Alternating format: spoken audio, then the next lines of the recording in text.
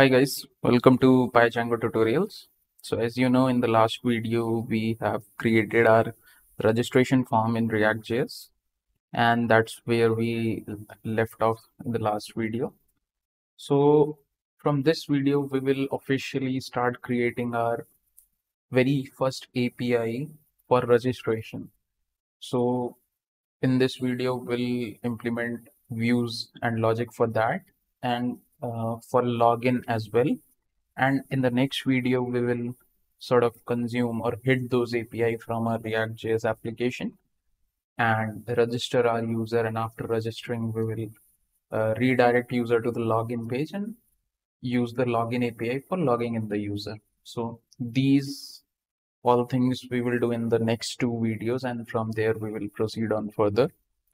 So as for our backend project, we have created our serializer. We have created our custom user model as well and serializer. Now we have to create our views uh, for this so that we can register our user. Also, guys, just like Django, in Django REST as well, there are different ways of creating your views. Just like in Django, we have class-based view and function-based view. In this also, we have function-based view as well as class-based view. For some reason, I like to stick to function-based view, but things will get some sort of easier when you use class-based view. But I like to use function-based view, so I'll stick to that. But if you want, I can help you guys out with class-based view as well. It's very straightforward and very simple to set up. So if you want, just let me know in the comments and I will make a separate tutorial, or I will provide a proper documentation, or I myself will provide PDF or cheat sheet that I have created. So just ping me up in Telegram or just write the comment and I'll share that PDF with you guys.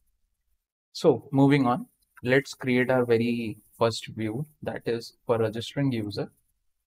So uh, like we are creating API, so we don't need this render function. So let's clean our file. So very first thing we need is for making function-based view, we need something called API view decorator. What is this? I'll explain in a bit. So what we can do from REST framework dot decorator import API view. This actually. Also from REST framework dot response, I guess, import response class. So this class basically help us to uh, JSON serialize the response that we are sending. So this class actually take care of that the response we are sending to the front end is actually valid and can be understood by the front end. So this takes care of that. And we also need a serializer. So we'll do from dot serializer import. We name our serializer as user serializer. So these are the basic things we need. So let's write our function. I'm gonna name it register user, and this will take request. First thing first, we'll define our serializer. So serializer equals to user serializer, and we'll pass in the data. So data will be request dot data.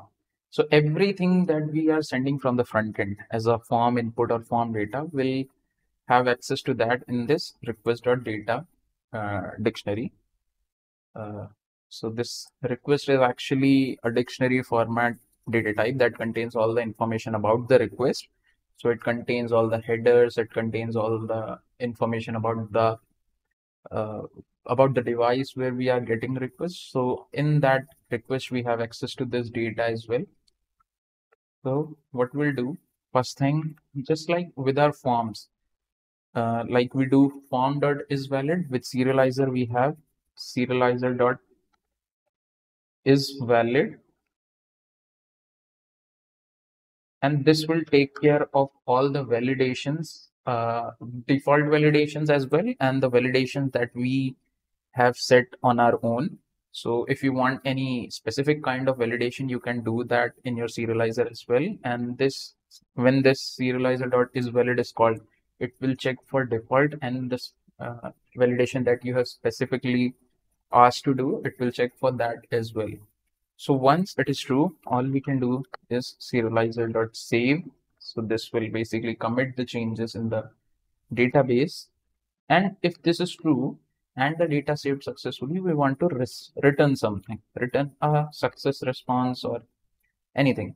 So in our case, we'll just return this newly created or newly registered user. So I can say serializer.data, and we have to give status also. So I can, like, I don't know whether you know or not, but whenever post request is successful, or something is inserted into data in the database, we get a status code called 201 created. So I'll return that only.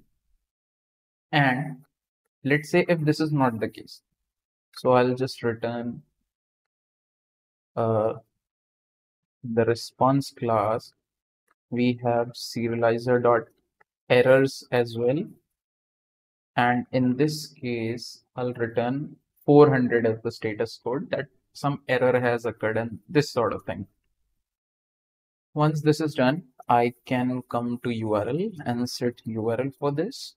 So what I can do is from accounts.views import register user, and path I can give,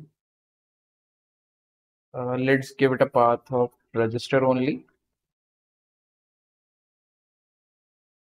register user, and let's give a name of uh, register. Now once this is done, our basic configurations are all done. So we are almost ready to test it out, but before that, we haven't still run our migration. So first thing, we have to run our migrations, and then we are good to go. Now, also one thing, we have to, in our settings, we have to explicitly define that we are using custom user model and not the default one. So we have to give one variable or user model where we have to define the user model that we are using. So I can say accounts dot user. In accounts, we have our user model. That's what we are using as our custom user model. Now I also have to register this app in my installed app so that Django can identify this app. Now we are good to go. So let me just open up the terminal, or I can just go in the folder. Yeah, PD backend. And first thing first, I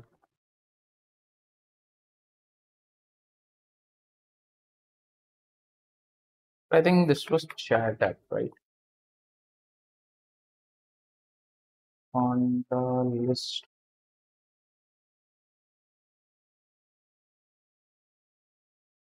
Okay, I have these packages installed in this particular virtual environment. Yeah, so we are good to go.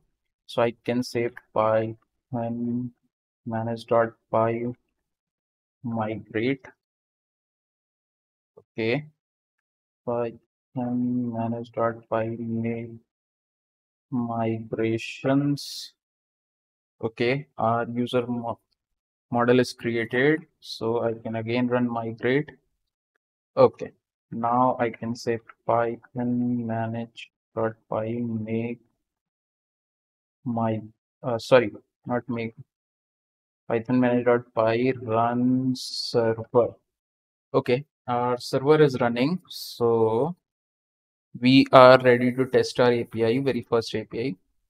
So I'll use Postman. You can use any uh, tool you want. Nowadays, there is Postman's extension available in Visual Studio as well, so you can use that as well. But I already have this installed, so I'll use this only. This will be a post request, and the URL will be this slash register, and my body will be text will be JSON, and my body will be I have to give email. So let's give email as anshu@gmail.com. Then I have to give password. Let's give AB29. Let's give first name, first underscore name actually, and let's give this Anshu, and last underscore name. Wow.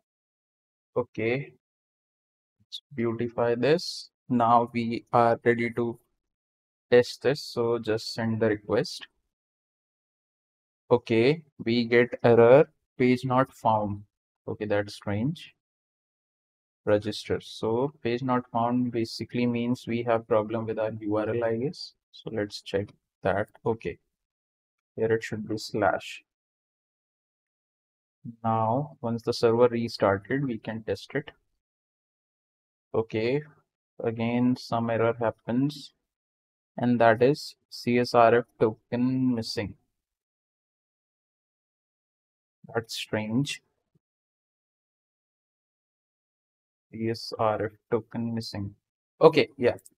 So, like I wanted to tell you guys about the decorator that we have imported.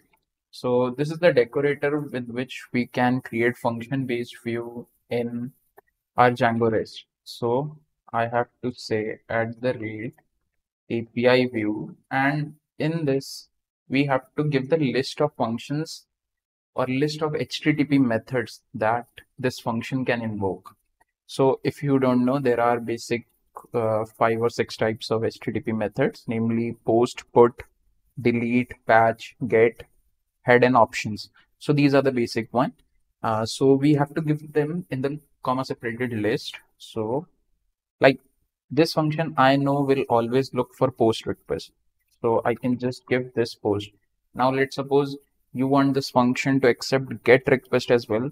So you have to give that like this. Otherwise this function won't accept get request. So if I delete this and if I send get request, then method not allowed or something like this will happen. And I want that actually. I want only those requests which are acceptable this by this function should be invoked. So I'll just give post only. And this we will change according to our need in the future videos. But for now, I want only post request. So let's send this now. Okay. Now we get attribute error. User has no attribute objects. And this is occurring in line 212 in serializers. Okay, so get user model dot objects dot create. Okay, okay, so this should be objects. Then only we can use objects. Otherwise, I have to use here get user model dot object. So this should be objects. Now, once our server reloaded, if I send the request, yeah, you can see that I successfully get my data. That means this user has been created. Now, if I again send the request, let's say, then I am getting user with this email already exist, which is the appropriate way. This should be the behavior that we are expecting. So, and we get error as well, status code as well, 400 bad request. Now, if I change 10 and send the request, user is created, and this time we are getting status code as 201 created. So our register API or register backend API is created. Now we can consume or hit this API with our front end. Just the way we are using Postman to do it, we will use React.js to do it. And similarly, we can create login API. And so that's all for this video. In the next video, we will implement logic behind login view, and then we will start with hitting these APIs and consuming these APIs using React.js. So once again, thank you so much for watching, guys, and please do like, share, and subscribe, and share as much as possible. And if you're learning anything out of it, do consider supporting my channel. Also, like I said earlier in the video, if you want access to that cheat sheet that I have created, just comment in the comment section, and I'll uh, paste the link or provide a drive link for that, and you can access this from there. Also, so that particular PDF has all the necessary questions that might be asked in the interview, and all the necessary cheat sheet that you need one day before your interviews or for a quick prep time. That PDF will be really helpful. So thank you so much for watching, guys, and see you in the next video.